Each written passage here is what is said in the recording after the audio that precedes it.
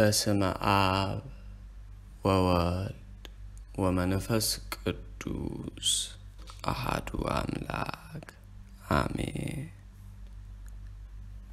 በስመ አብ ወወልድ ወመንፈስ ቅዱስ አሐዱ አምላክ አሜን። በስመ አብ ወወልድ ወመንፈስ ቅዱስ አሐዱ አምላክ አሜን። የተከበራችሁ የተወደዳችሁ በወልድ ውሉዳን የተባላችሁ የኢትዮጵያ ልጆች የእመብርሃን ቅድስት ድንግል ማርያም የቃል ኪዳን ልጆች የልዑል እግዚአብሔር የጸጋ ልጆች እውነተኞች ኢትዮጵያውያን ሁላችሁ እንደምን አላችሁ? አሜን። እግዚአብሔር ይመስገን፣ ክብሩ ይስፋ። ሁላችን ደህና ሆነን ለዚህ አበቃን አምላክ ይክበር ይመስገንልን። አሜን። አምላክ አበዊነ የአባቶቻችን አምላክ ልዑል እግዚአብሔር የተመሰገነ የተወደሰ የተከበረ ይሁንልን። ስሙ ከጽንፍ እስከ ጽንፍ ከዓለም ዳር እስከ ዳር ይመስገን ይከበር። እንዳሸዋ የበዛ በደላችንን ሳይቆጥር ለዚህ ዕለት አብቅቶናልና ለዛሬ ዕለት ካልደረሱ ተመካከለ ሳይሆን ይህችን የፀሐይ ንጋት ይህችን የፀሐይ ብርሃን ለማየት ለዚህ ዕለት አብቅቶናልና ከመከራ ሁሉ ጠብቆናልና አሜን። እግዚአብሔር አምላካችን የተመሰገነ ይሁንልን። እንግዲህ የተባረከች የተቀደሰች በቅድስት ልደታ ማርያም ድንግል ተቀብለን በበዓለ ጰራቅሊጦስ የሸኘናትን ወርሃ ግንቦት አሳልፎ ለዚህ የተባረከች የተቀደሰች ወርሃ ሰኔው አብቅቶናልና አሜን። አሁንም ልዑል እግዚአብሔር የተመሰገነ ይሁንልን። ባሳለፍነው ወር ላጣናቸው ላለፉብን ነፍሳት ሁሉ መንግሥተ ሰማያትን ያዋረሳቸው፣ ያዘኑትን ያጽናና፣ በደዌ የወደቁትን ይፈውስ፣ ያዘኑትን ያረጋጋ ያጽናና፣ የደከሙትን ያጽና ያበርታ። ልዑል እግዚአብሔር አይለየን። ዛሬም ስጦታ የእርሱ ቸርነት የሆነች ሕይወታችንን ባርኮና ቀድሶ ያኑረን አሜን። እንግዲህ ባሳለፍነው ወር እስከ ዛሬም ድረስ ብዙ አይነት ፈተና፣ ብዙ አይነት ምንፍቅና፣ ብዙ አይነት አሳዛኝ ዜና የሰማንበት ነውና ጣናንም ልዑል እግዚአብሔር ያረስርሰው በቃል ኪዳናቸው ሲጠብቁት የኖሩት አባቶቻችን እናቶቻችንም እነ ቅድስት ክርስቶስ ሰምራ ታምራት ገባሪያን አባት እናቶቻችን እንግዲህ በታምራቸው ጣናንም ይመልሱ የምንሰማውንም ምንፍቅና እነርሱ ያድርቁልን። በቅድስት ቤተ ክርስቲያናችንም ላይ የመጣውን ሁሉ ፈተና እነርሱ ይመልሱልን። ጠላቶቻችንንም ሁሉ የአባቶቻችን አምላክ ከእግራችን በታች ያስገዛልን። እኛን በአንዲት በቀናች በጸናች ሃይማኖቱ በቤቱ ይጠብቀን። የተዘጋች የቅድስት ቤተ ክርስቲያንንም በሮች ይክፈትልን።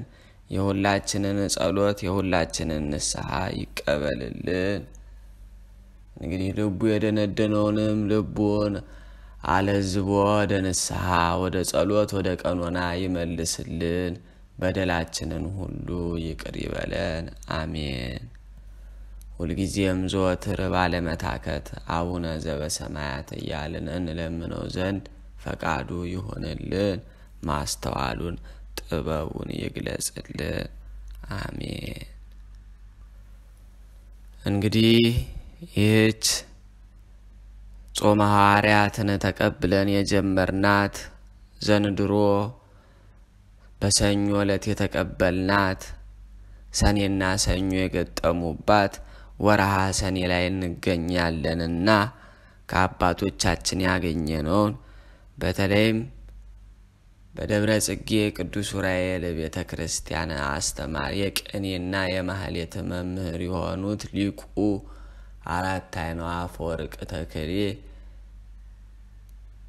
መጽሐፈ ማህሌት ወመዝሙርን የደረሱ ታላቅ ሊቅን ጽሑፍ መነሻ አድርገን የአባቶቻችንን ጥበብ ስላለንባት ወርሃ ሰኔ እንወያያለን። የጾሙ የአባቶቻችንና የወሩ ሁሉ ጸጋና በረከት በሁላችን ላይ ይሁንልን፣ አሜን። የተባረከ የሰኔ ወር ቀኑ 15 ሰዓት ነው።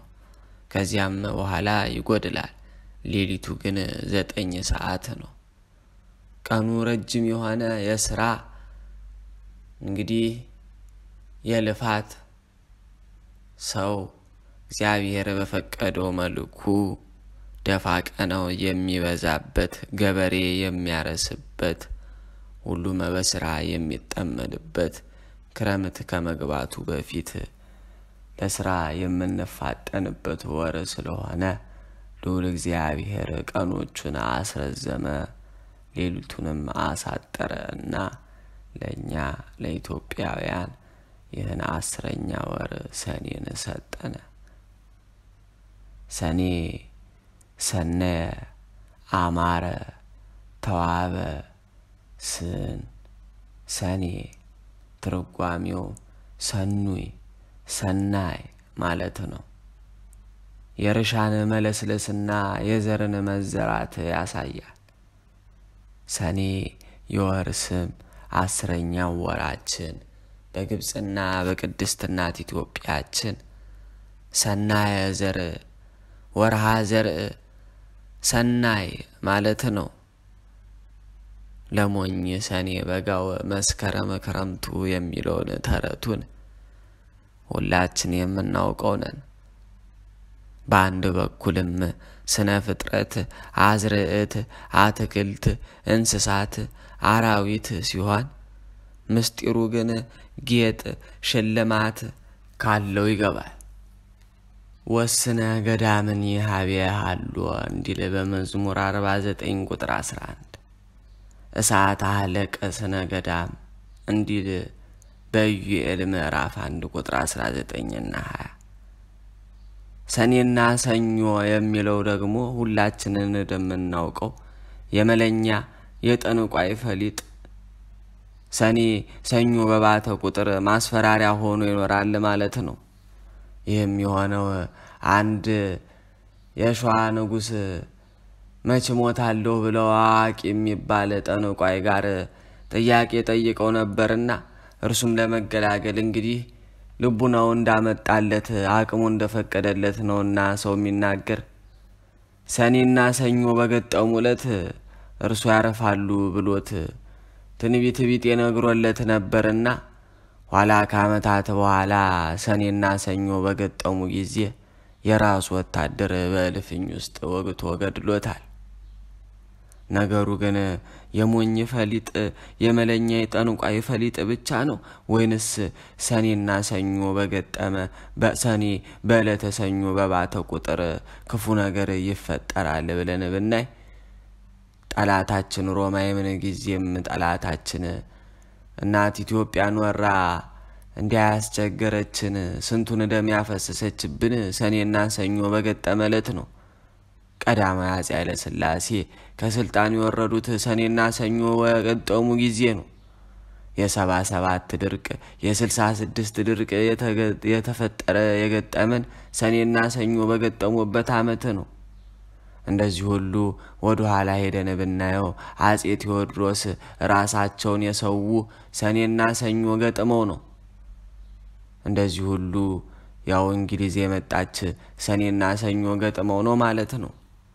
ከዚያም ወደፊት ወደ ኋላም እየሄድን ብናየው ሰኔና ሰኞ በገጠሙ ጊዜ ብዙ ክፉ ነገር ገጥሞን ማሳለፋችንን እናያለን። ይህንን ለአበቅቴ ለአውደ ነገስት ቆጣሪዎችና ለአቢሻህር ለአቢሻህር ተመራማሪዎች ለስነ ፈለክ ተመራማሪዎቻችን እንተወና የተባረከች የሰኔ ወራችንን ነገር እንቀጽል።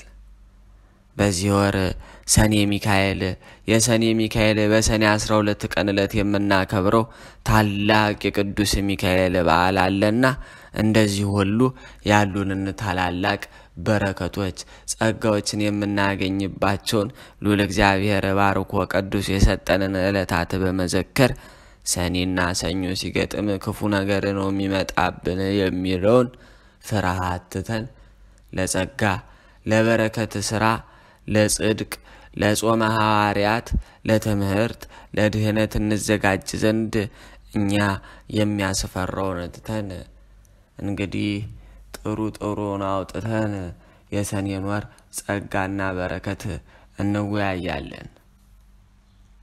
ሰኔ ማለት የክረምት ግቢ ወይንም ዋዜማ እንደማለት ይሆናል። በአባቶች አነጋገርም ሰኔ ግም ሲል ይባላል። ሰኔ ወርሃ ዘር ማለት ነው። ሰኔ ወርሃ ክረምቱን ያለ ችግር ለማሳለፍ ሴቶቹ ዱቄቱን፣ በሶን፣ ድርቆሹን፣ ኮቾሮን ለጠላ የሚሆነውን ማገዶ ሳይቀር የሚያዘጋጁበት ሲሆን ትጉህ ገበሬ ምርጥ የሆነ የእህል ዘር በጊዜው አዘጋጅቶ የአትክልት የእጽዋት ችግኝ አፍልቶ ያቆያል። መሬቱን አርሶ አለስልሶ በተጠነቀቀ ይጠብቃል። ሰኔ ግም ሲል ዝናቡ ጥሎ አፈሩ በጭቃ ከመክበዱ በፊት የተበጠረ የተንጠረጠረ ዘሩን በለሰለሰ ባማረ እርሻው ላይ የሚዘራበት አዝመራውን የሚያከናውንበት በሰኔ ወር እንደሚሆን እሙን ነው። ይሁን እንጂ ሰኔ ወርሃ ዘር ቢባልም ቅሉ ከሰኔ እስከ ወርሃ ሐምሌ አካባቢ እንደ አስፈላጊነቱ የመዝራቱ መጠናቀቂያ ነው። ሰኔ ነግበኔ የሚል ተረት አለ። ሰነፍ ወይንም አላጋጭ ገበሬ በሰኔ ይሞታልም የሚለው ተረት ደግሞ በዚህ ስራ በሚበዛበት ወር ተኝቶ የሚውል በሰኔ የሚሞትን ገበሬ ስንፍና አጉልቶ የሚያሳይ ተረታችን ነው። ሰነፍ ገበሬ ግን የግብርናውን ወቅታዊ ጊዜ አይከታተልምና ነው። በየአይነቱ ለዘር የሚሆነውን እህል አዘጋጅቶ ሳያስቀምጥ አባክኖ ይጨርሰዋል። ለዚህም ያለው በሰኔ ካልዘሩ በጥቅምት ካልለቀሙ እህል የት ይገኛል በድንበር ቢቆሙ ተብሎ ተተርቶበታል። እንግዲህ ዘንድሮ ሰኔና ሰኞ ገጠመ ከሚለው ይልቅ በረከትኔ እንዳልነው ሰኔ ስትገባ ጾመ ሐዋርያትም አብሯ ተገብቷል። ጾመ ሐዋርያት የሚባለው ከጰራቅሊጦስ በበነጋው ጀምሮ እስከ ሐምሌ 4 ቀን ድረስ ነው። ቅዱሳን አባቶቻችን ሐዋርያት መንፈስ ቅዱስን ከተቀበሉ በኋላ ለስብከተ ወንጌል ከመሄዳቸው በፊት የጾሙት ነው። ነቢያት 40 ቀንን እንደጾሙ ጌታችን ኢየሱስ ክርስቶስ 40 ቀንን እንደጾመ ሐዋርያትም ስለምን አየ ነው ነቢያት እንዲያጾመው እንዲያተገድለው እንዲያተሰውተው የጠበቁትን አምላክ እኛን እንደምን ተገብቶን አየ ነው። እኛን ካሳ ማጥመድ እኛን ቀረጥ ከመሰብሰብ ጠርቶ ሰብስቦ እንዴት ከመካከላችን ተገኝቶ አስተማረ ብለው በሐዘን ጌታ አርጓል ተለይቷቸዋልና መንፈስ ቅዱስን ቢልክላቸውም እንኳ አጽናኝ ሆነ ሉል እግዚአብሔር መንፈስ ቅዱስ ቢያድርባቸው የጌታችን ነገር ልባቸውን ስለነካቸው 40 ቀን ጾመውታል። ይኸውም ግንቦት 18 ቀን በጥንተ በዓሉ እሁድ ዕለት መንፈስ ቅዱስን ተቀብለው 8 ቀን ተድላ ደስታ አድርገው ግንቦት 26 በጥንተ ዕለት ማለትም እንግዲህ እንደምናውቀው የቅድስት እናት ኢትዮጵያችን እምነተ ተዋህዶ ሁለት አይነት የበዓላት አከባበር አሏት። ይኸውም ጥንተ በዓልና በአቢሻህር ደግሞ አሁን በዘመን ቆጠራ የመጣልን የቀመረ በዓል ማለት ነው። በጥንተ በዓሉ እንግዲህ ግንቦት 18 እሁድ ዕለት ነው መንፈስ ቅዱስን የተቀበሉት። ነገር ግን ግንቦት 18 በሰኞም በማክሰኞም በረቡዕም ልትውል ትችላለችና የመንፈስ ቅዱስ መውረድ ወይንም የጰራቅሊጦስ በዓል ግን ከእሁድ እንዳትለቅ ሲባል የቀመር በዓልን እናከብራለን። ይህን ከዚህ በፊት የተወያየነው ነው። ስቅለተ ከዓርብ፣ ትንሣኤ ከእሁድ እንዳይወጡ እሊህ በዓላት ተስተካክለው እንዲከበሩ ሲባል አባታችን ብፁዕ አቡነ ድሜጥሮስ ባወጡት ቀመር መሰረት እግዚአብሔር ገልጾላቸው እንግዲህ በቀመር በዓል አከባበሩ እናከብረዋለን ሁሉን በዓል። ከዚያ አስቀድሞ ግን ጥንተ በዓሉንም ዕለቱን አንረሳውም እናከብረዋለንና ግንቦት 18 ዕለት በእሁድ ዕለት መንፈስ ቅዱስን ተቀብለው 8 ቀን ተድላ ደስታ አድርገው ግንቦት 26 ሰኞ ቀን ጀምረው እስከ ሐምሌ 5 40 ቀን ሙሉ ጾመዋሉ ማለት ነው። እነርሱ አባቶቻችን በጾሙ ጊዜ ሐምሌ 5 ዓርብ ዕለት ላይ ውሎ ነበርና ከጾሙ ተቆጥሯል። እንግዲህ መቼስ የክርስቶስ አፍቃሪ ያልሆነ የቅድስት እናት የተዋህዶ ልጅ ያልሆነ እስከዚህም ድረስ ይህን ድምጽ ታግሶ ይሰማዋል ለማለት አይቻለኝም፣ ይከብደኛልና መቼስ ሁላችሁ ጾም ምን እንደሆነ ታውቃላችሁ። መቼስ ግን አንዳንድ አይጠፋምና ለመናገር ያህል ጾምን እንደምንድነው ትለኝ እንደሆነ ጾም የሥጋ ግብር ነው፣ ምጽዋት የገንዘብ ግብርን እንደሆነች ማለት ነው። ይህንንም አስራተ ዕለት ይሏል። አንዱ ዓመት 365 ዕለት ነው። ከ330 ከ66 ዕለት ጳጉሜን 4 ዕለት ይነሳል። ስለዚህ ክርስቲያን ሁሉ የዓመት ግብር የሆነውን 40 ጾምን ሊጾም ይገባዋል። ጾመ ሐዋርያት ግና በዲሜጥሮስ መባጃ ቀመር ከፍና ዝቅ ስለሚል የተወሰነ ቀን የለውም። አንዳንድ ጊዜ ከ40 ይበልጣል፣ አንዳንድ ጊዜም ከ30 ያንሳል። ሐዋርያት ወንጌላውያንን ሲልኩ ሽማግሌዎችን ሲሾሙ ጾሙ። የሐዋርያት ሥራ ምዕራፍ 13 ቁጥር 2ንም 3ንም ምዕራፍ 14 ቁጥር 23ን ልናነበው እንችላለን። ይህን ጉዳይ የጾም ወራትና ሰዓት ወስነው ነበር የጾሙት። ይህንንም የሐዋርያት ሥራ ምዕራፍ 27 ቁጥር 9 እንዲሁም ምዕራፍ 3 ላይም ቀድሞ ከመጀመሪያው ገና ቁጥር 1 ላይ ተጽፎ የምናገኘው ነው።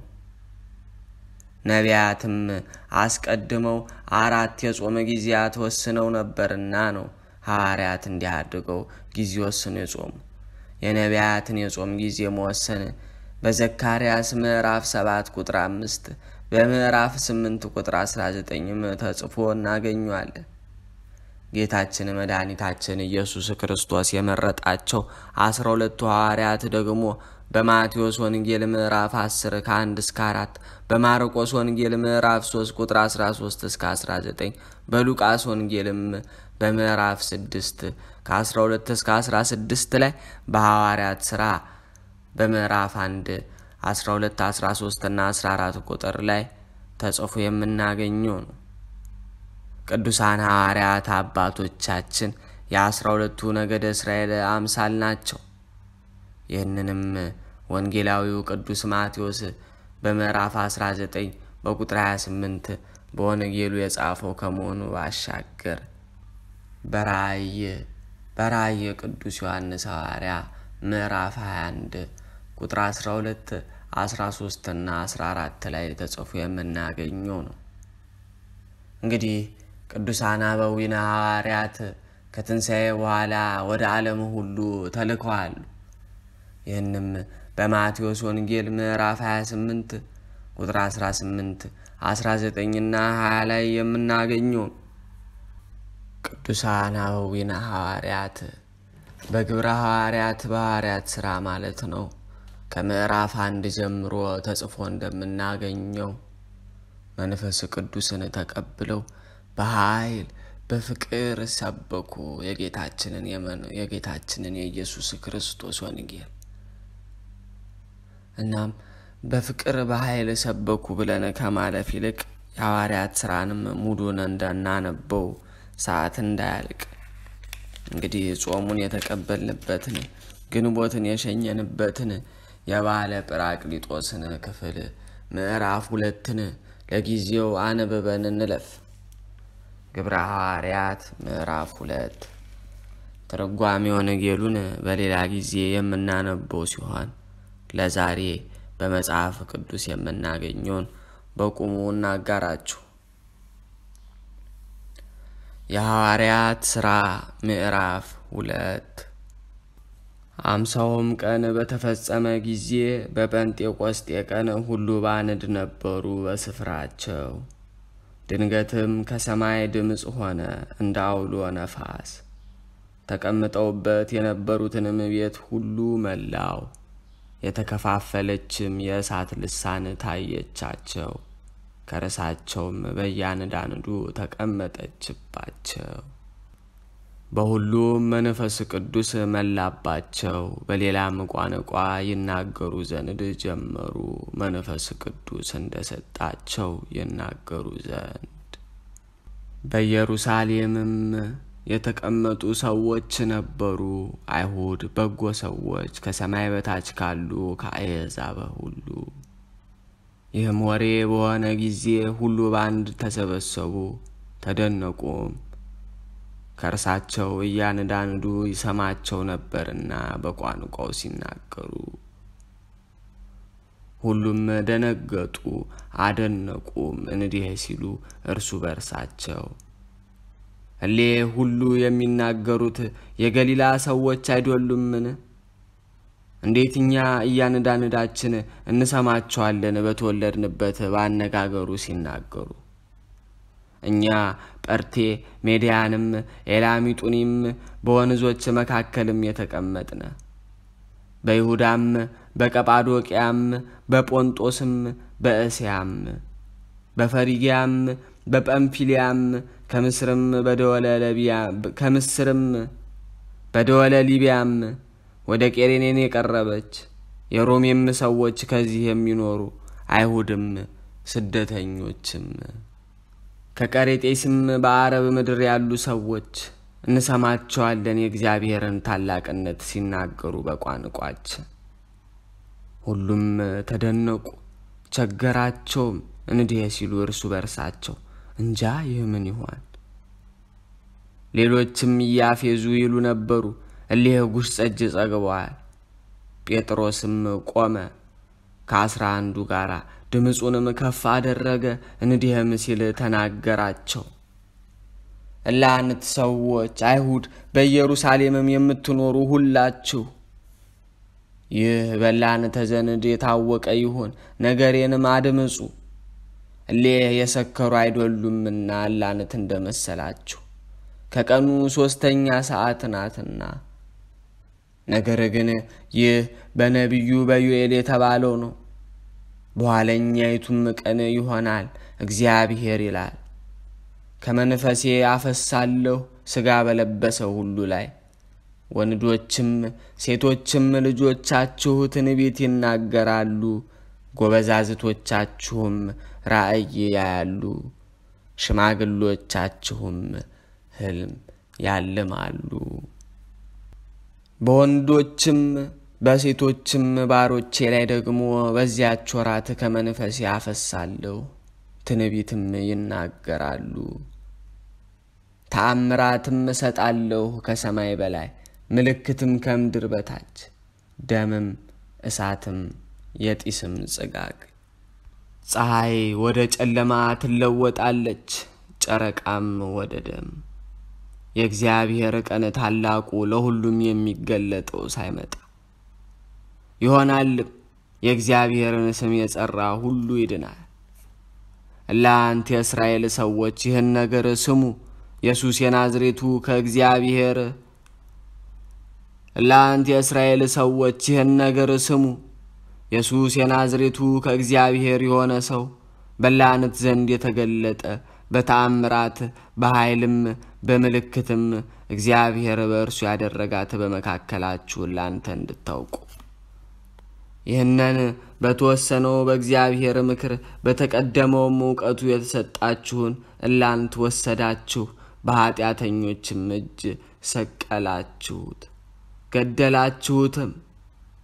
ይህንንም እግዚአብሔር አስነሳው፣ የሞትን ማሰሪያ ፈትቶ እርሱ ይይዘው ዘንድ አይቻልምና። ዳዊት ስለ እርሱ ይላልና እግዚአብሔርን ሁሉ ጊዜ በፊት ያየው በቀኜ ነውና እንዳልታወክ። ስለዚህ ልቤን ደስ አለው፣ ልሳኔንም ሐሴት አደረገ። ሥጋዬም ደግሞ በተስፋ ያድራል፣ ነፍሴን በሲኦል አተዋትምና ወዳጅህንም ጥፋት ያይ ዘንድ አተወውምና። የሕይወትን መንገድ አሳየኸኝ፣ ደስታ አጸገብኸኝ ከፊትህ ጋራ። ለአንተ ሰዎች ወንድማማች ፍቀዱልኝ፣ ስለ ዳዊት የአባቶች አለቃ ለላንተ በግልጥ እናገር ዘንድ። እንደ ሞተ እንደ ተቀበረም መቃብሩም ከኛ ዘንድ ነው እስከ ዛሬ። ነቢይ ግን ነበርና ባወቀም ጊዜ እግዚአብሔር መሐላ እንደማለለት ክርስቶስን እንዲያስነሳ ከወገቡ ፍሬ እንደ ሥጋ በዙፋኑ ይቀመጥ ዘንድ እርሱ ያንን አስቀድሞ ባየ ጊዜ ስለ ክርስቶስ ትንሣኤ ተናገረ። ነፍሱ በሲኦል እንዳልቀረች ሥጋውም ጥፋት እንዳላየው። ይህንን ኢየሱስን እግዚአብሔር አስነሳው፣ እኛም ሁላችን ለእርሱ እንመሰክራለን።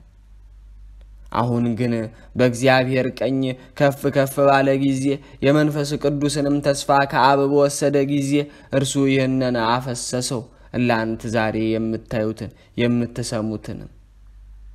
ዳዊት ወደ ሰማይ አልወጣምና እርሱ አለ እንጂ ጌታ ጌታዬን በቀኜ ተቀመጥ አለው፣ ጸላቶችህን ለእግርህ ድኳ እስካደርግልህ ድረስ።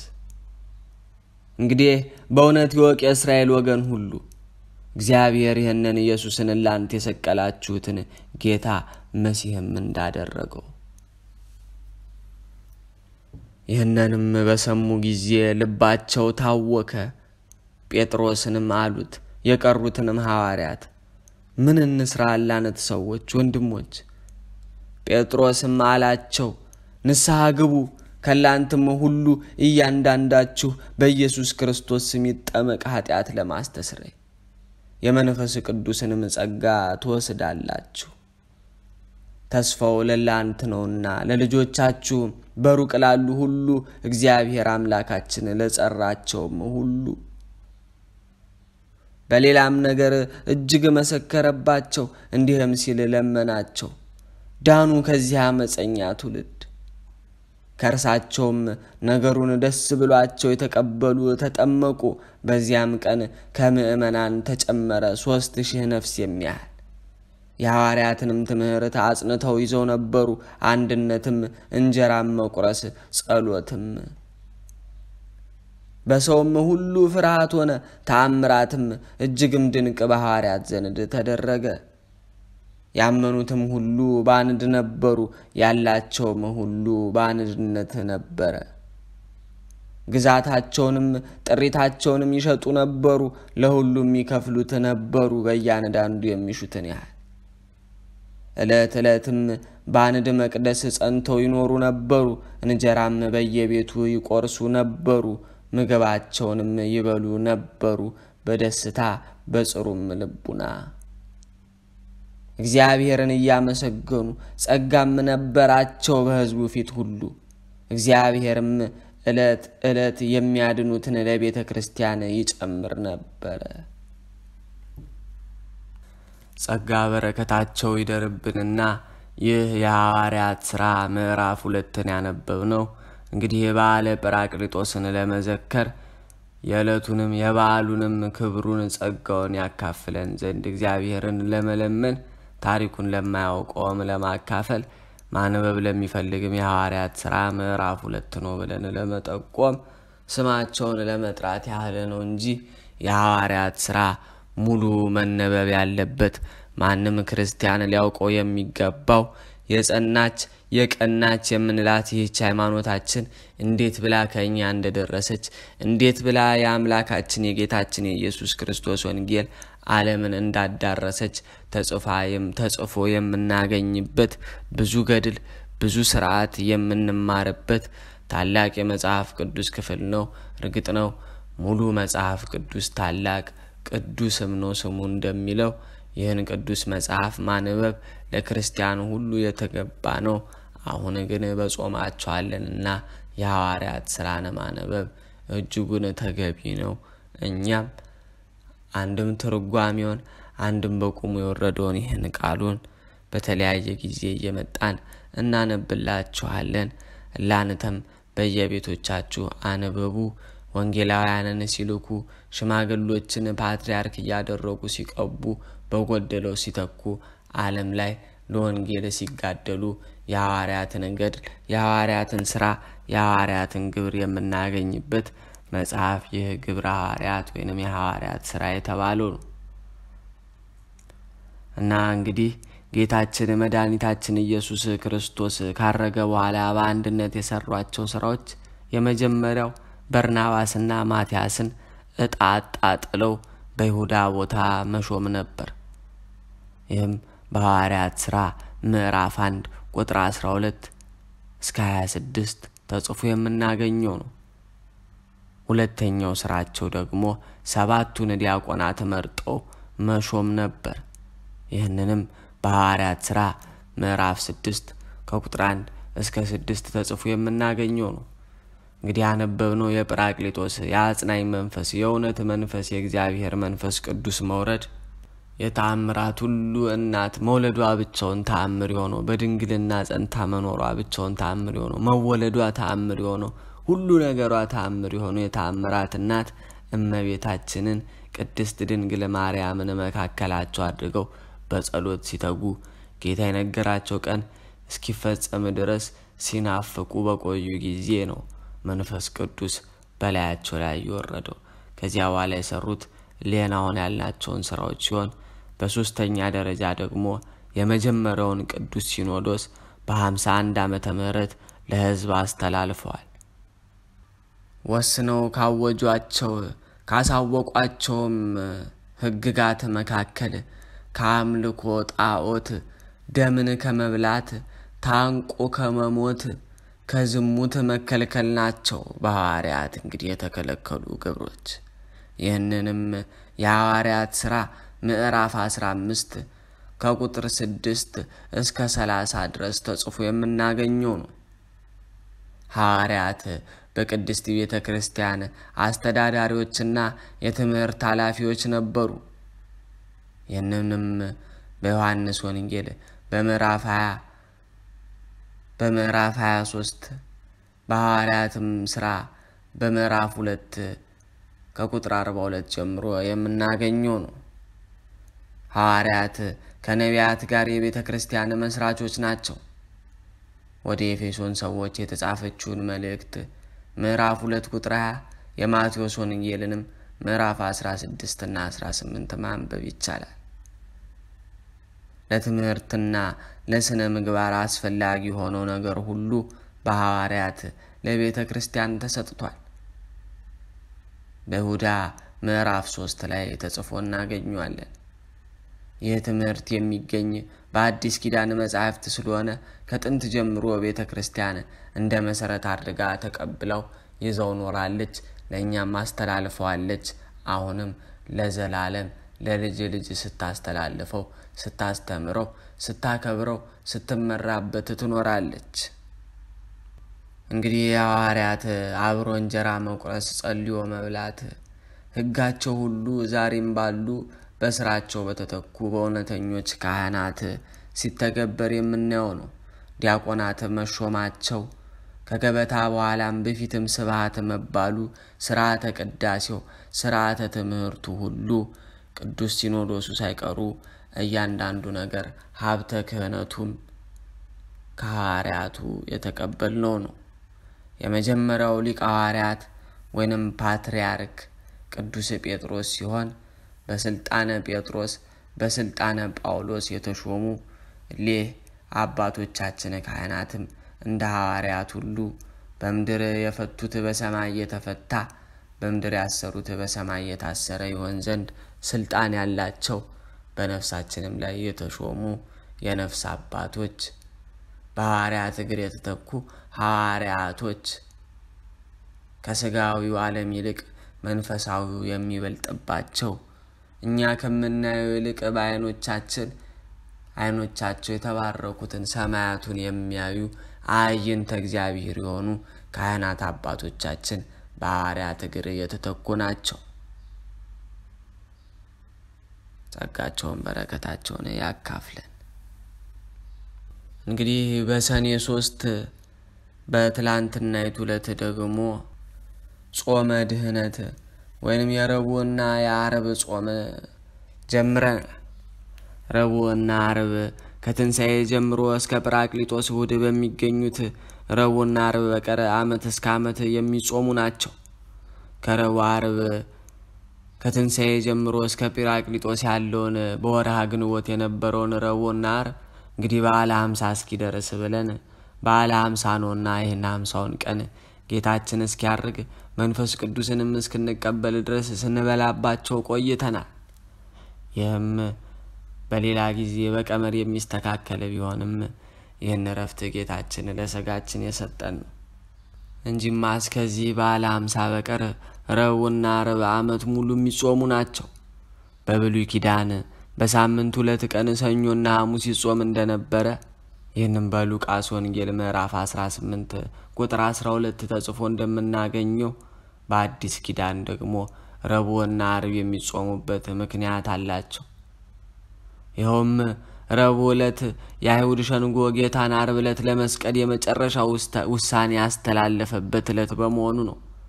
መድኃኔዓለም ለሰው ልጆች ሲል የተወሰነበትን የሞት ውሳኔ ሁልጊዜ በማስታወስ ክርስቲያኖች በዚህ ዕለት እንዲጾሙ ታዟል።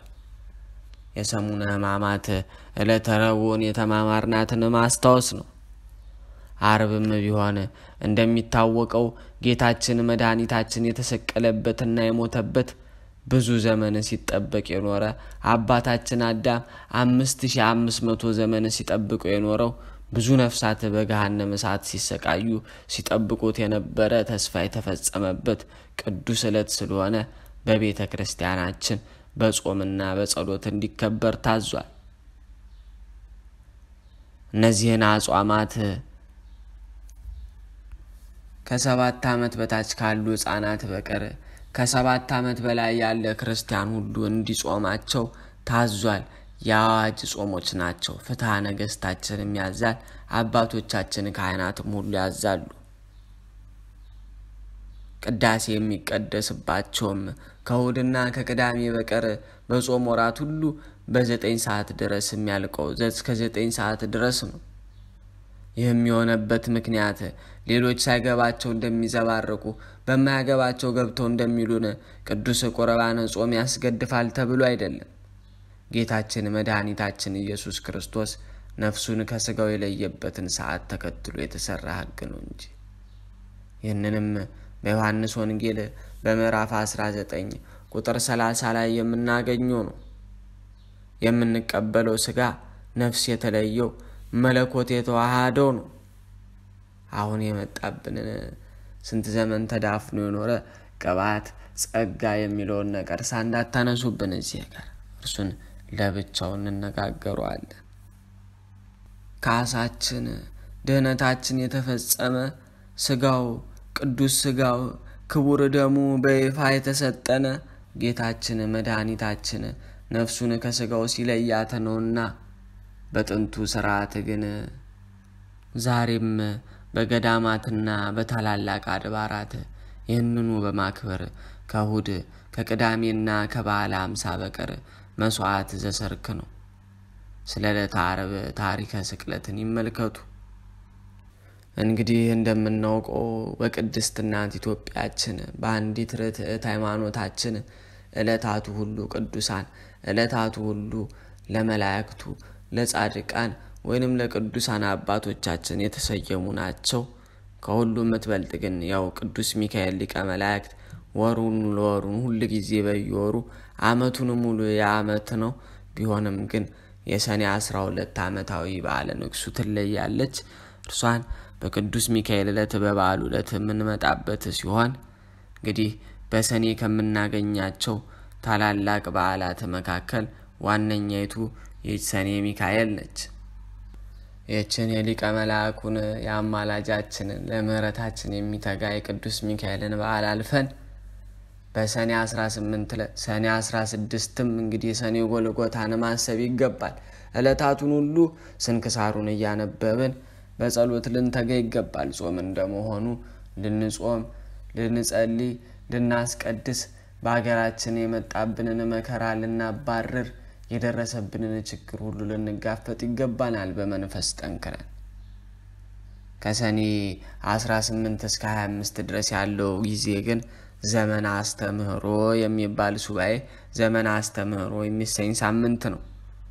ታሪኩን ያው የህዳር ወር አስተምህሮን ይመልከቱ። ዘመነ አስተምህሮ ነው ያው ነው። ለመምህራን የተሰጠ የትምህርት ዘዴን እናገኝበታለን። ወደ መምህራን ዝርዝር ስራ ከመግባታችን በፊት ግን መምህርነት መቼ ተጀመረ? መምህር ማለትስ ምንድር ነው? ቆይ ብንል ትምህርት ዕውቀት ሰው እንደተፈጠረ ጀምሮ ከሰው ጋር የሚኖር የአእምሮ ዕውቀት ለሰው ተሰጥቶታል። ከአዳም አንስቶ የምናውቀው ነው በሕገ ልቡና የተጻፈ መጽሐፍ የተማረ መምህር ባይኖርም ሰዎች በምርምር ዕውቀትን ገንዘብ አድርገው እንደኖሩ የሚነገረን ነው። አንድም በመንፈስ ቅዱስ ቢጸልዩ እንደ አባታችን እንደ ቅዱስ ሄኖክ ያሉ መላእክት እስኪያናግሯቸው ድረስ የልዑል እግዚአብሔር ጥበብ ተገልጦላቸው ነበሩ።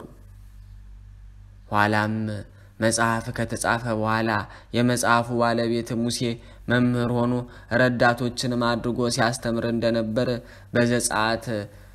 በኦሪት ዘጸአት ምዕራፍ 24 ቁጥር 1 እስከ 3 የምናነበው ነው። ኋላም ጌታችን መድኃኒታችን ሰው ሆኖ በሚያስተምርበት ጊዜና ከእርገቱም በኋላ በሚደረጉ ክርክሮች የኦሪት መምህራን የአይሁድን ሁኔታ በመቃወም እውነቱን የሚናገሩ መምህራን እንደነበሩ እናነባለን። የት ነው የምናነበው ብትሉ በዮሐንስ ወንጌል ምዕራፍ 5 ቁጥር 34 በምዕራፍ 7 ከ50 እስከ 51 ተጽፎ እናገኘዋለን። ይልቁንም ለመምህርነቱ ትንቢት የተነገረለት ዮሐንስ መጥምቅ የዘመነ ሐዲስ የመጀመሪያው መምህር እንደሆነ እንገነዘባለን። ይኸውም በምድረ በዳ የሚጮህ አዋጅ ነጋሪ ብሎ የእግዚአብሔርን መንገድ አቅኑ እያለ እንደሚናገር ነቢዩ ኢሳይያስ የተናገረለት መጥምቀ መለኮት የኤልሳቤጥ ልጅ ቅዱስ ዮሐንስ መጥምቅ ነው። ይህንኑም በጌታችን በኢየሱስ ክርስቶስ ቅዱስ ወንጌል ቅዱስ ዮሐንስ በጻፈው ምዕራፍ 1 ቁጥር 15 ላይ ተጽፎ የምናገኘው ነው።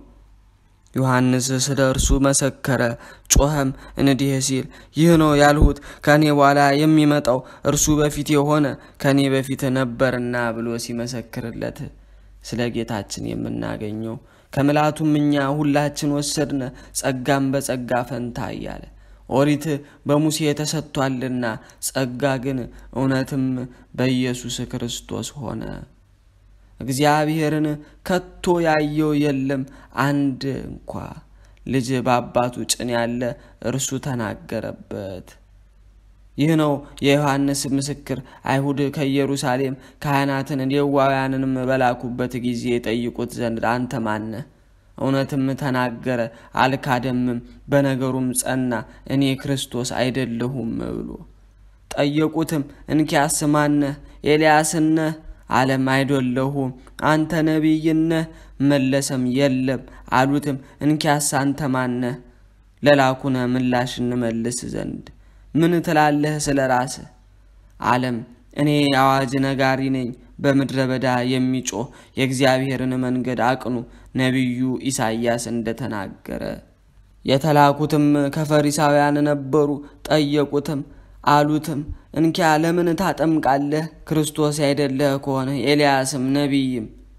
ዮሐንስም መለሰላቸው እንዲህ ሲል እኔ በውሃ አጠምቃለሁ፣ በመካከላችሁ ግን ቆሟል የማታውቁት ይህ እርሱ ነው በኋላ የሚመጣው፣ እርሱም በፊት የሆነ እኔ የማይገባኝ የጫማውን ሲረፈታ ዘንድ ብሎ በቤት አባራ በዮርዳኖስ ማዶ ዮሐንስ ያጠምቅበት በነበረው የተፈጠረውን የጻፈልን ቅዱስ ዮሐንስ ወንጌላዊው ነው። እንግዲህ አሁን ቃሉን ያነበብነው ቅዱስ ዮሐንስ መጥምቀ መለኮት ደግሞ ኋላ ጌታችን መድኃኒታችንን ያጠመቀው ነው። አሁን ከትላንትና ወዲያ በሰኔ 2 ዕለት እርሱም ዓመታዊ በዓለ ክብሩ ነበር። እርሱም ከኤልያስና ከሄኖክ ጋር ስጋው ያረፈበትን በዓል ያከበር ነው። እንግዲህ ምግቧን በጣይ ነበር። የበረሃ አባት መናኙ ባህታዊው ቅዱስ ዮሐንስ መጥምቀ መለኮት ነው። እርሱም የኤልሳቤጥ በማህፀን ሳለ ገና ለጌታችን ለመድኃኒታችን ምስጋና ተፋጥኖ የዘለለ ነው። ጌታችንም ኋላ ይህ ቅዱስ ዮሐንስ ሰማዕትነቱን ከተቀበለ በኋላ እውነት እላችኋለሁ ሴት ከወለደቻቸው ማንም እንደ መጥምቁ ዮሐንስ የለም፣ በመንግስተ ሰማያት ግን ታናሹ እርሱ ይበልጣል ብሎ የመሰከረለት ነው። በመንግስተ ሰማያት ግን ታናሽ የተባለው ይበልጣል ሲል ታናሽ ሰው የሚበልጠው እንዳይመስላችሁ በእድሜ ታናሹ ነውና እኔ ይበልጣለሁ ሲል ነው። ክርስቶስ ብቻ ይበልጣል እንጂ ከሁሉ የበለጠ፣ ምክንያቱም የመለኮትን ራስ ለማጥመቅ የታደለ ታላቅ መምህር እንግዲህ መጥምቀ መለኮት ቅዱስ ዮሐንስ የመጀመሪያው መምህር ሆኖ በአዲስ ኪዳን ሲያስተምር ሲገስጽ መንግስተ ሰማያት ገብታለችና ንስሐ ግቡ ሲል እናገኘዋለን። ይህንንም ከዮሐንስ ወንጌል ሌላ ትንቢቱን በትንቢተ ኢሳይያስ ምዕራፍ 40 ቁጥር 3፣ 4 እና 5 በማቴዎስ ወንጌል ምዕራፍ 3 ቁጥር 2 እናገኘዋለን። የዮሐንስን ትምህርት አርዕስት ሳይለቅ ጌታችን የወንጌልን ትምህርት ለ33 ዓመት ከ3 ወር ተዘዋውሮ ማስተማሩን በወንጌል ሙሉ ወንጌልን በአዲስ ኪዳን የምናገኘው ነው። ማቴዎስ ምዕራፍ 4 አንብቡ፣ ለማንኛውም ለመቆንጸል ያህል እንጂ ሙሉ ወንጌል የክርስቶስ ዜና ነው። ዳግመኛም ኦሪት ዘኍልቍ ምዕራፍ 11 ቁጥር 16 ምዕራፍ 13 ቁጥር 1 ላይ ሙሴ ሊቀ ነቢያት 12ቱን ሰላዮችንና 70 ሊቃናትን እንደመረጠና ለትምህርት እንዳዘጋጃቸው ጌታ ደግሞ 12 ሐዋርያትንና 70 አርድእትን ኋላም 3 ምዕትን 3 ምዕትን ሊቃውንትን መርጦ እስከ ምጽአት በሚነሱ መምህራን አድሮ የትምህርት ገበታ እንዳይታጠፍ ያደረገ ጌታችን መድኃኒታችን ኢየሱስ ክርስቶስ ክብር ምስጋና ይግባውና እንግዲህ ከቅዱስ ዮሐንስ መጥምቀ መለኮት ቀጥሎ የመጣ እርግጥ ነው በመኖር ደረጃ ከዮሐንስም ከኢሳይያስም ከአባታችን ከሁሉ አስቀድሞ የነበረ ፈጣሪያችን ቃል ሥጋ የሆነው አምላካችን ልዑል እግዚአብሔር ኢየሱስ ክርስቶስ ራሱ እንግዲህ የመምህራን ሁሉ አለቃ፣ የካህናት አለቃ፣ ሊቀ ካህን፣ የነገስታት ንጉሠ ነገሥት፣ የመምህራን መምህር መሆኑን እንረዳለን። የመምህርነቱ መሰረት ይህ ነው ማለት ነው።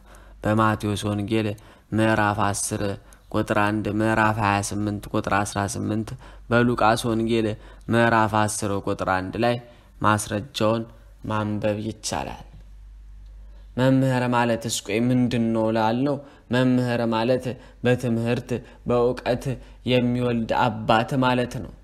አንደኛው ቆሮንቶስ ምዕራፍ 4 ቁጥር 15 እና 16ን የሐዋርያው የቅዱስ ጴጥሮስን መልእክት ወደ ተሰሎንቄ ሰዎች ምዕራፍ 1 አንደኛይቱ መልእክት ወደ ተሰሎንቄ ሰዎች ምዕራፍ 2 ቁጥር 12 እና 13ን አንብቡ። መምህር ማለት ለሚያስተምራቸው በጎ ምሳሌ የሚሆን ነው። አንደኛ ጢሞቴዎስ ምዕራፍ 4 ቁጥር 11 እና 12ን አንብቡ። መምህር ማለት ገር ለማስተማር የሚበቃ በትዕግስት በጥበብ የሚመራ የሚመክር ሰው ነው። ሁለተኛ ጢሞቴዎስ ምዕራፍ 2 ቁጥር 23 እስከ 26 አንብቡት።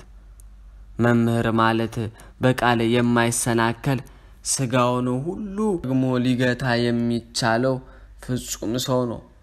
ያዕቆብ ምዕራፍ 3 ቁጥር 1 2 3 አንብቡት። አንደኛ ቆሮንቶስ ምዕራፍ 29 ቁጥር 27 አንብቡት። መምህር ለሚያስተምራቸው ተግቶ የሚያስተምር እነርሱም የሚታዘዙለት ሰው ነው። ወደ ዕብራውያን ሰዎች ምዕራፍ 13 ቁጥር 17 እና 18 አንብቡ። እንግዲህ ባለንበት ዘመን ደግሞ የአባቶቻችን መምህርነት ተዳክሞ ተረስቶ ሊቃውንቱን ችላ ብለን ስኳላ ዓለማዊ ትምህርት ዘመናዊ ነው የምንለው ያዋጣናል ብለን የለም። ልጆቻችንን የምንጥደው የነጮች ትምህርት ቤት አይደለም። እግዚአብሔር አምላክ ልቡን አይስጠንና ወደ ቤቱ ወደ አባቶቻችን ትምህርት ወደ ጥንቱ ወደ ቅኔ ወደ ማህሌቱ ይመልሰን። አሜን። ግን ባለንበት በዚህ በዘመናዊ ትምህርት ደግሞ በዚህ ወር ገበሬው ዘር ሲዘራ ዘመናዊው ተማሪ ደግሞ መከሩን የሚሰበስብበት ነው። እንግዲህ እንዳውኑ ጊዜ ኮሮና ሆኖ አይዘጋ እንጂ ከመስከረም እስከ ሰኔ ትጉህ ተማሪ በማጥናትና ተግቶ በመማር ከደረጃ ወደ ደረጃ ለመሸጋገር ሲጣጣር፣ ሰነፍ ደግሞ በጨዋታና በዋዛ ፈዛዛ ጊዜውን ሲያቃጥል ቆይቶ በፍርሃትና በጭንቅ ለፈተና የሚቀመጥበት ነው።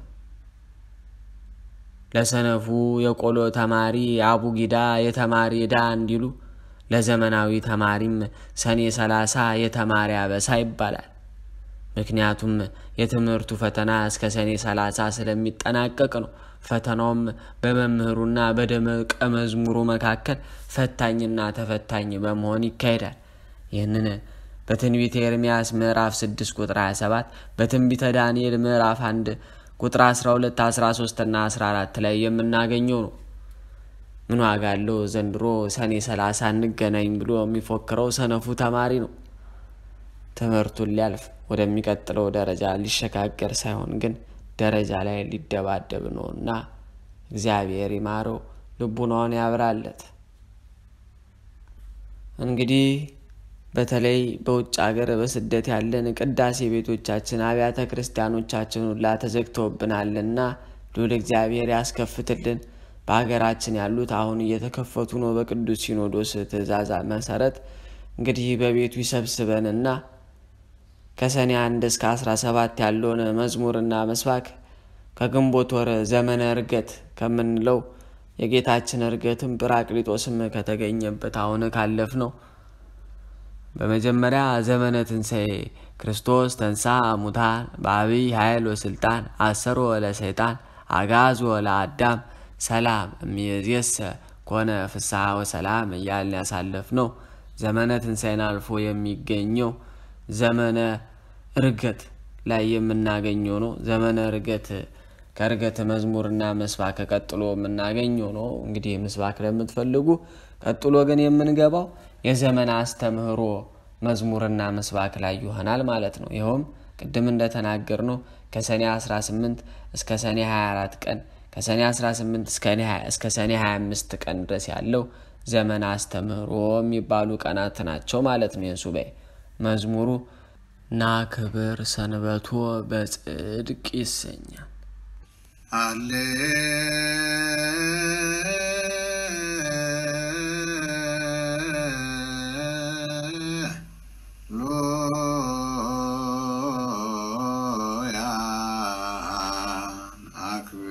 ሰንበቶ በጽድቅ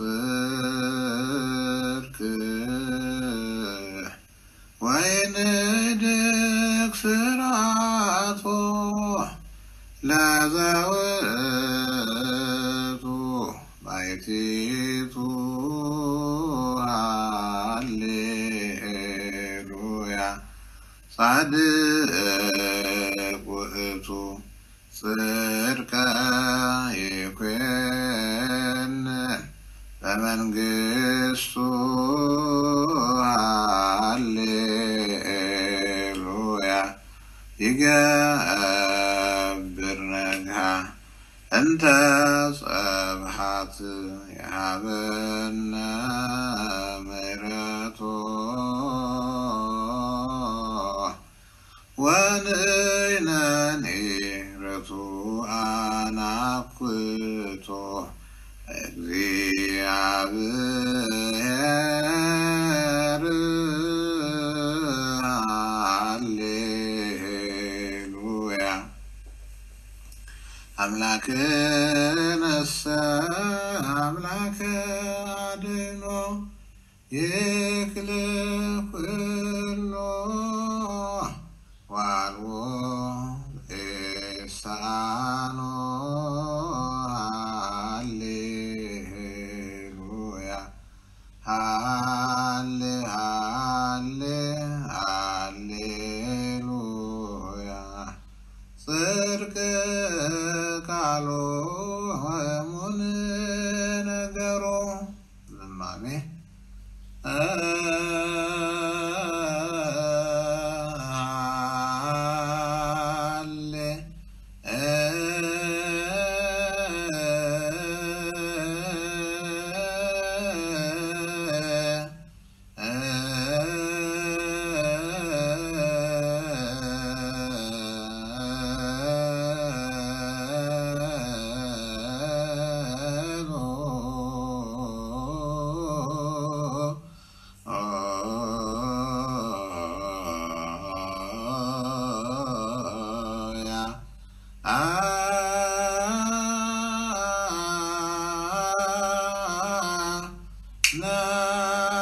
ክብር ሰንበቶ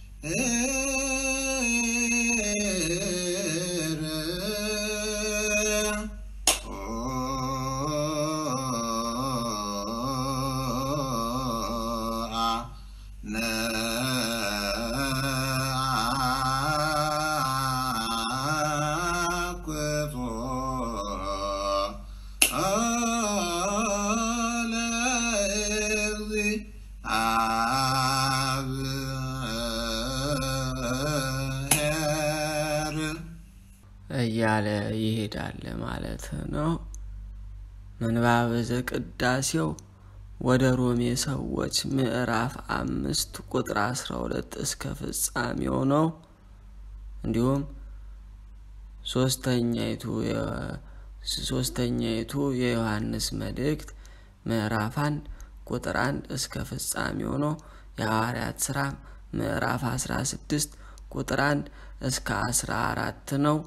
ምስባኩ አንተስ እግዚኦ መሐሪ ወመስተሳህል ርሁቀ መዓት ወብዙሃ ምህረት ወጻድቅ ነጽር ለአልየ ወተሳህለኒ የሚለው የአባታችን የቅዱስ ዳዊት መዝሙር ቁጥር 85 ማለትም መዝሙር 85 ቁጥር 15 ነው።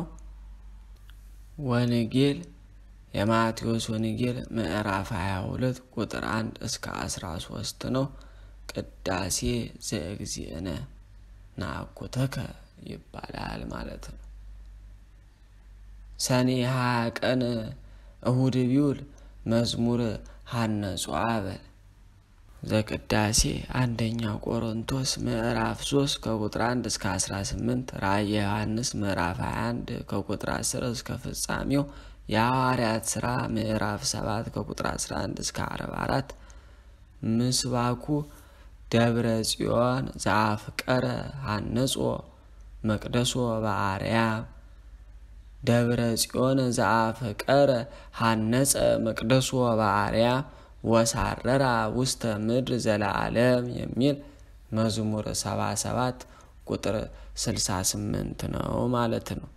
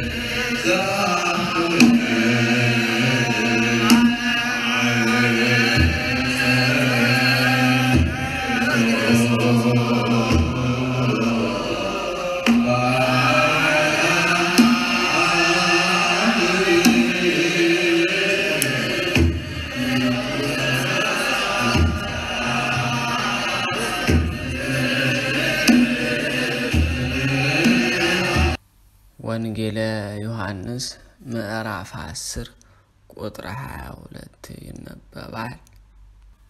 ቅዳሴ ዘእግዚእነ ነው ናኩተከ ሰኔ 25 በዚህች በዘመን አስተምህሮ መጨረሻ ሰኔ 21 መርሳት የሌለብን የእመቤታችን ቅዳሴ ቤቷ እንደሚከበር ነው። ሰኔ 25 በዓተ ክረምት መዝሙር ሰርዓ ሰንበተ ለሰብ ዕረፍተ ዘቅዳሴው ሁለተኛ ቆሮንቶስ ምዕራፍ 10 ቁጥር 1 እስከ ፍጻሜው፣ አንደኛ ጴጥሮስ ምዕራፍ 5 ከቁጥር 1 እስከ ፍጻሜው፣ የሐዋርያት ሥራ ምዕራፍ 20 ቁጥር 20 እስከ ፍጻሜው። ምስባኩ አንተ ፈጠርከ ፀሐየ ወወርሃ በእንተ ገበርከ አድባረ ወምድረ ኩሎ ክረምተ ወሃጋየ ዘአንተ ፈጠርከ። አንተ ፈጠርከ ፀሐየ ወወርሃ ወአንተ ገበርከ አድባረ ወምድረ ኩሎ ክረምተ ወሃጋየ ዘአንተ ፈጠርከ።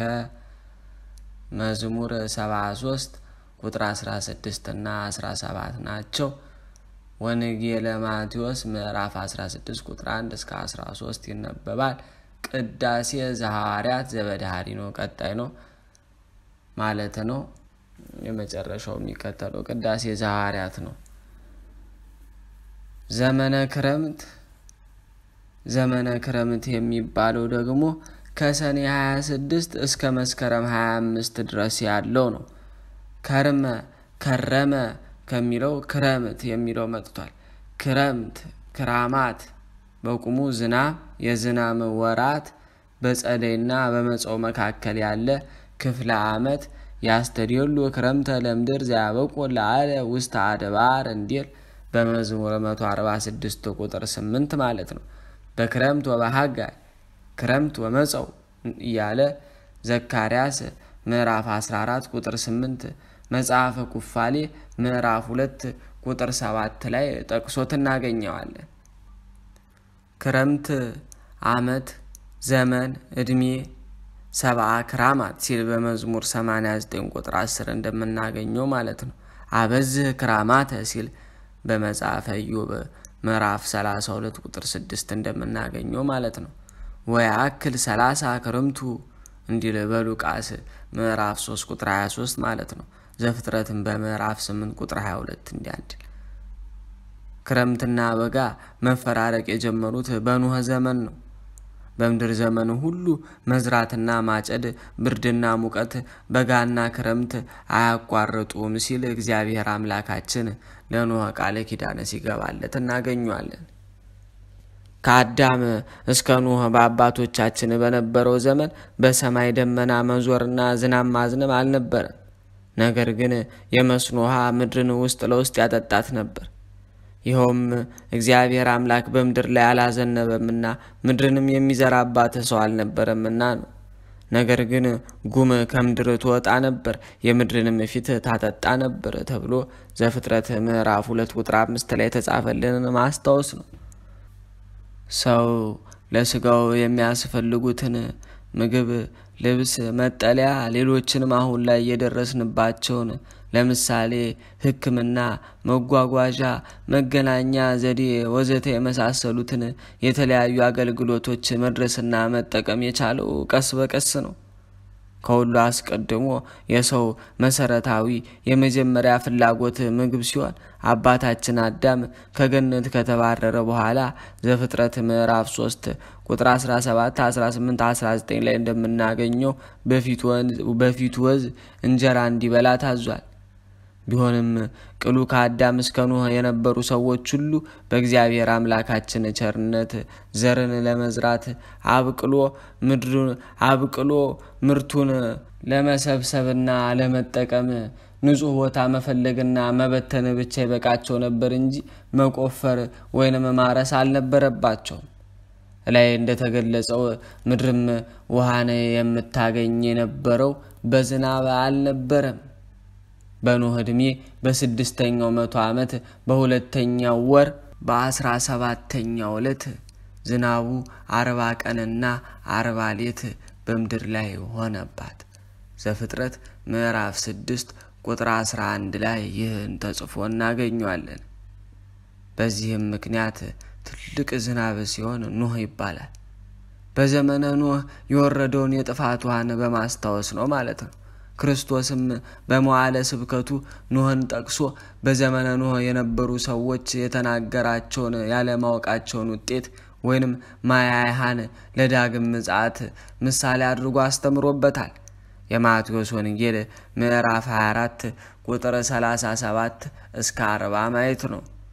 ሊቀ ሐዋርያት ቅዱስ ጴጥሮስም ማያያሃን የጥምቀት መርከብን የቤተ ክርስቲያን ሐመረ ኖህን የቅድስ ቤተ ክርስቲያን በአፋ ያሉትን የኃጥአን በውስጥ ያሉትን የጻድቃን ምሳሌ አድርጎ አስተምሯል። አንደኛ ጴጥሮስ ምዕራፍ 3 ቁጥር 20 ወደ ዕብራውያን ሰዎች የተላከችውን መልእክትም ምዕራፍ 11 ቁጥር 7 እንዲሁም መጽሐፈ ጥበብ ምዕራፍ 3 ቁጥር 1ን መመልከት ነው። በመርከቡ የተሳፈሩት 8ቱ ነፍሳት ደግሞ በዚህ ዓለም 8000 ዘመን ይመሰላሉ ማለት ነው። ክረምትና በጋን በቅዱሱ መጽሐፍ እንደ ምሳሌ ስናያቸው ክረምት የኦሪት ሐጋይ ወይንም በጋ ደግሞ የወንጌል ምሳሌ ሆኖ እናገኛቸዋለን። በክረምት ቅጠል እንጂ ፍሬ እንዳይገኝ በኦሪትም ተስፋ እንጂ ሀብተ ስርየት አልተሰጠምና በበጋ ፍሬ እንዲገኝ በወንጌልም ሀብተ ስርየት ተገኝቷልና ክረምትን የኦሪት ሐጋይ ወይንም በጋን የወንጌል የአዲስ ኪዳን ምሳሌ አድርገን እናያቸዋለን ማለት ነው።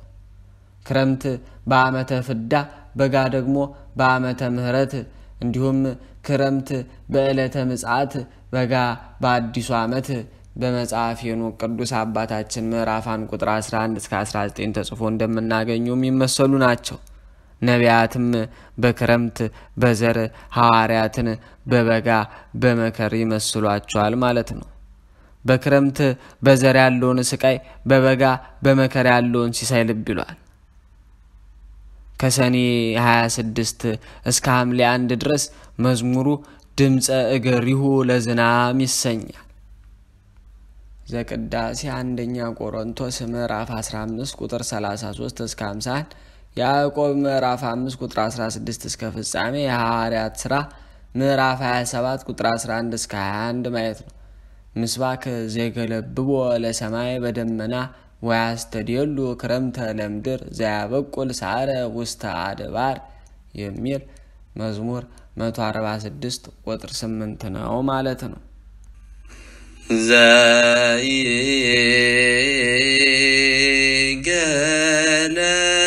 ዘይገለብቦ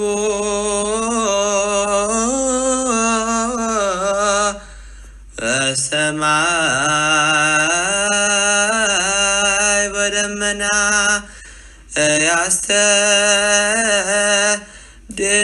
ያስተድየሉ ክረምተ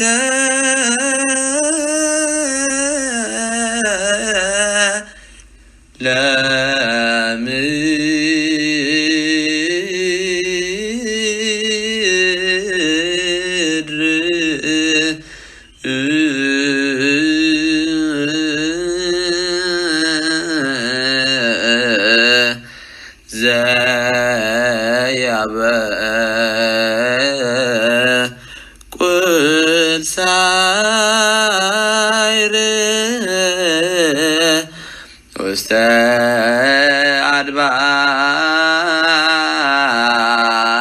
አድባር።